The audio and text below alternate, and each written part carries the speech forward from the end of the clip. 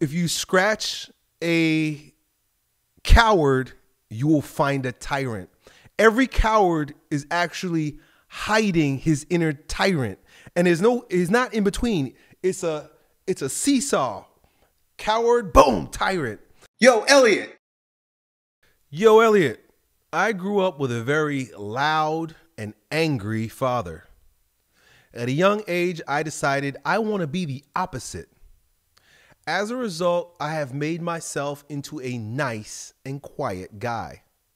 However, I realized that I need to become more dominant if I want to have success in business and with women. How do I break my nice guy conditioning and become dominant man without becoming a tyrant?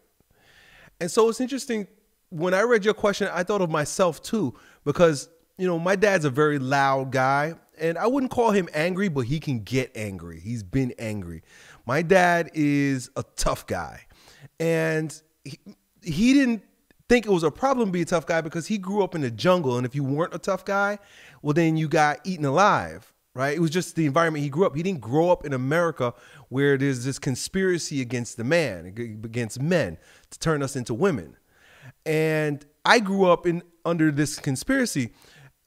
And so I was under the impression that there was something wrong with my dad. Why is my dad so loud and why is he so aggressive, right? And also, my mother she doesn't denigrate my father, but she would always be like, your father is so arrogant. And she still does it to this day, but now I understand what she's doing. She's shit testing him, and she's just being a woman. Oh, your father's so arrogant. Why doesn't he just chill out? Why doesn't he just calm down? He's so tough. Why can't he just gonna soften up a little bit? And so my mom would, even when I was a kid, would complain about my dad that way. And like I said, in our world, which is gynocentric and is feminizing to men, we tend to, if not careful, lean towards wanting to please mommy. And so we grow up wanting to please mommy, and then that turns into wanting to please women. And because we're surrounded mostly by women, most of us, there's no fathers around. Most of us, like 60% don't have fathers, don't have strong fathers. Schools are all women, and we're raised by women, we're around women, and we're trying to please women, and we grow up that way. And so we don't know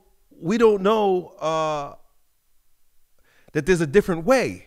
We think that we're supposed to be like girls. We think we're supposed to be pleasing, and women they don't really want men that are like women. They don't. But mommy wants you to be a good boy. The teacher wants you to sit down and shut up. And then so we project that whole sense of how to be around, mommy and teachers with little girls. And then they teach us, like, you're supposed to be kind to the little girls. And so we become pushovers. We become softies. And not only that, if like you and like me, we're taught to resent alpha males. Like my father. I'm not saying your father, but if your father was truly an angry man, all angry, that's not very alpha-like of him. But if he's just an aggressive, assertive, strong man, it's very easy to grow up resenting that. And if you resent that in your father, you're going to resent it in yourself. That's what happened to me. I have a lot of beta characteristics. I've grown up out of a lot of them, but I'll tell you why. I was able to overcome a lot of my inner beta by forgiving my father and atoning with him, recognizing the value of the type of man that he is. And so my advice to you is the same, is to first of all, forgive your father. Forgive your father, for he doesn't know. Whatever he did that was maybe truly abusive to you, and you got to be careful too with this whole idea of abuse. A lot of it is fake abuse, meaning like it's made up. Like a lot of people who say they were abused, they weren't really abused. They just had fucked up parents, because everybody's fucked up. Everybody screws up their kids. Nobody does not screw up their kids. Everybody's kids are screwed up. Everybody is screwed up. There's not a single person on this planet that's not traumatized. Just by mere virtue of being here is trauma. But in our world where they teach us that victimhood is victory, everybody, wants to think back at all the bad things that happened to them and blame somebody. And of course, they're going to blame their parents. You can blame your parents for freaking everything, right?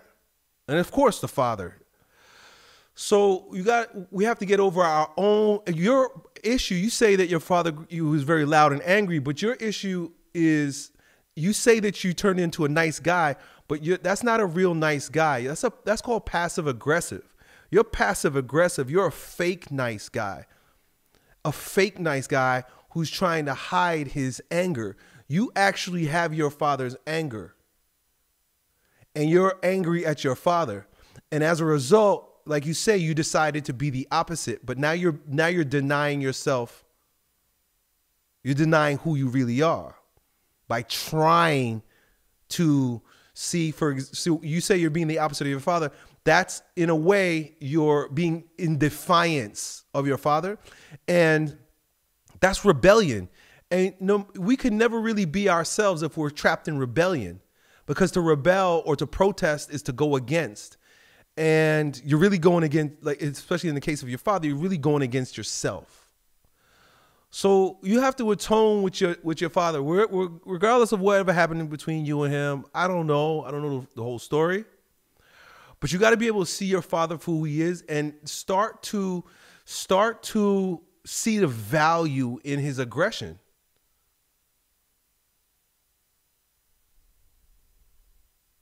You got to be able to recognize the value in the way he is, even if you don't like it. Even if you don't like it, because you're not going to like yourself, because that's you. You're his essence, right? And so you want to break that nice guy conditioning. That's the first step. Is recognize that your dad was on to something, and it's okay. And you don't have to continue to rebel against him. You can atone with him. And it starts with forgiveness. You can atone with him. And that way, I love the way you put it. You say you want to become a dominant man without being a tyrant. Robert Moore, the creator, neo-Jungian analyst who came up with King, Warrior, Magician, Lover. The tyrant is the immature king, is an immature king. And there's two polarities of the immature king, the imbalanced king. There's the coward and there's the tyrant. And so the coward is the negative polarity, and the tyrant is the positive polarity. Not that there's negative bad and positive good, but meaning like there's the withdrawn king and there's the overly overt king, right? Both of them are making up for lack. So one of the things Robert Moore says is that if you scratch a coward, you will find a tyrant. Every coward is actually hiding his inner tyrant, and it's not in between. It's a seesaw. Coward, boom, tyrant. And it's because the coward is hiding his aggression. And when you hide aggression, it grows perverted, and then it lashes out. So instead of being assertive, you become aggressive. Aggression is anger. Assertiveness is balance, right? Assertiveness is right in between. Assertiveness is speaking up, saying what you have to say, doing what you have to do, being respectable, but also being grounded. And so if you see that seesaw, assertiveness is like right in the middle. Coward, tyrant. Fearful, aggressive, angry. And so you're going to find yourself, if you don't atone, you're going to find yourself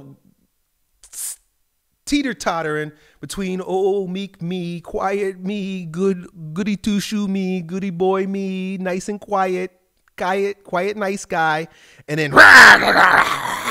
how dare you? I've been so nice all this time. Right? And it just comes out of nowhere.